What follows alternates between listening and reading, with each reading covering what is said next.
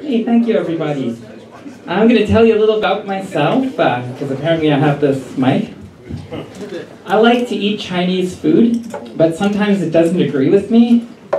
Like the other night, I stayed up for 4 hours arguing with a spring roll. I also like to eat endangered species, because I like my food rare. It's kind of a bummer, though. I go to my favorite restaurant, I order my favorite food, and the waiter says, "I'm sorry, ma'am, that dish is extinct." What else about me? I have a green thumb. The doctor recommends amputation. I gave that 2 thumbs down. Well, 1 thumb and a stump. That's a good joke. It's a little grotesque. I was in New York one time at rush hour. I was in the subway. And I was told, don't make eye contact with anybody. So I didn't make eye contact with anybody. And it took the guy forever to figure out my sandwich order.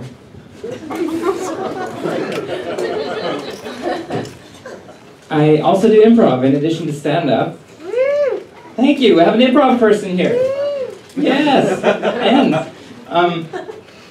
I got kicked out of my last improv troupe though, because I was planning ahead and you're not supposed to do that. They accused me of premeditated improvisation. Improv in the first degree, they call it. I'm in the tech industry, so I follow tech news. I heard Microsoft is going to compete with Roomba. They're going to make a vacuum cleaner. The first Microsoft product that doesn't suck.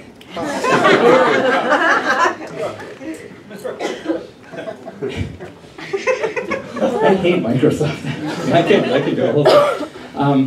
Sometimes I lay awake at night and I wonder, do ghosts have near-life experiences? It bothers me thinking about that.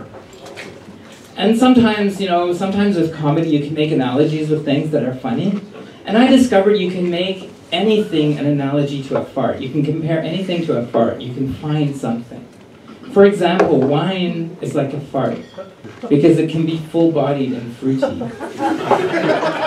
Sex is like a fart because it relieves the pressure for a little while.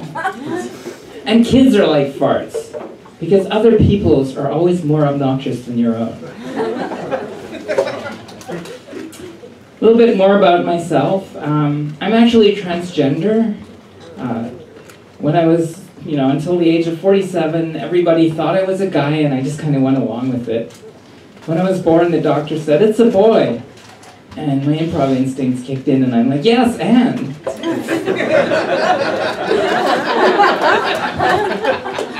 It's time to edit that scene, though. So yeah, I studied electrical engineering, which is a very stereotypically male thing to study. Woo! We have an EE here. Good, I'm gonna shit on engineers.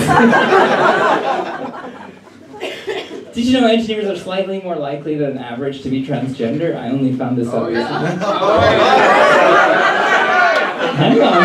Hang on. But we're way more likely to be terrorists.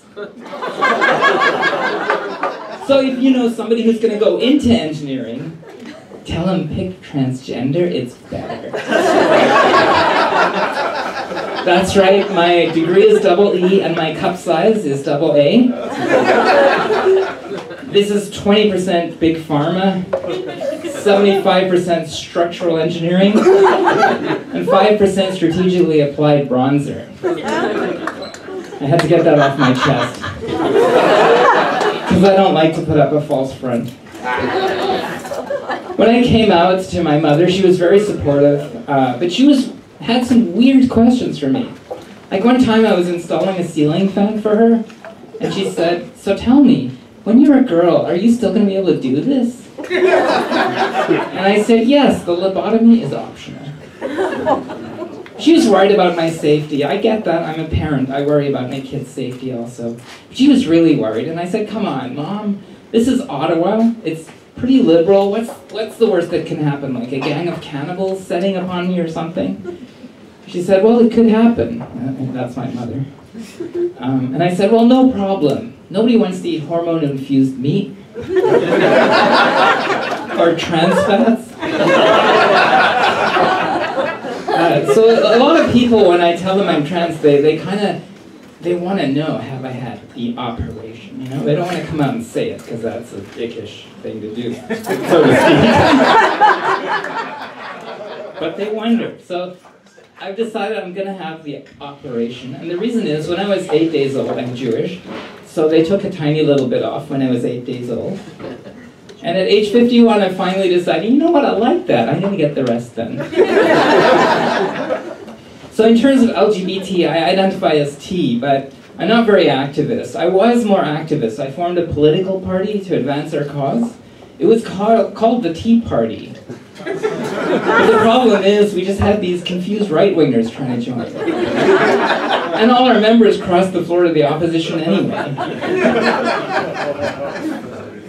I like sometimes reading some of the right-wing news outlets, though, you know, because you read the liberal press, or even the mainstream press, it's depressing. Trans people are discriminated against, we're victimized, we're bullied, we're murdered, discriminated against in jobs. It's terrible. But you read Breitbart, and it's like, holy shit, we control the schools. We control the media. I'm Jewish, so I already knew I controlled the media. It's uplifting, it makes me feel better. Some right-wingers even say that we're destroying civilization. That's power.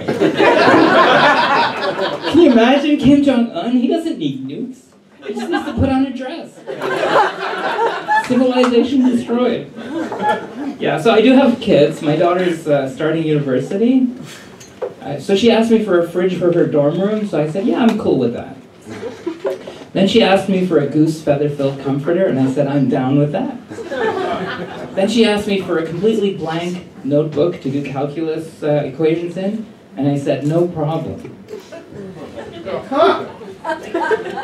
Wow. Delayed reaction. Finally, we were done, and she said she was hungry. She said, I feel like chicken and lettuce in a tortilla. I said, okay, but that's a wrap. Thanks, I'm Diane Stoll. Have a good day.